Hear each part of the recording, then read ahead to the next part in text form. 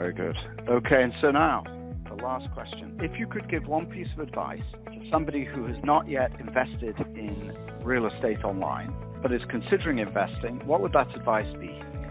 Have the courage to call whatever the counterparty is and ask the dumb question. Whether you're new to this or whether you're sophisticated, there's probably a question that's nagging you, and it might seem like you don't need to ask it or it's a dumb question. Call, get on the phone with people. There's no better way to establish a relationship. And everybody in this industry is more than happy to help. So call and ask the dumb question.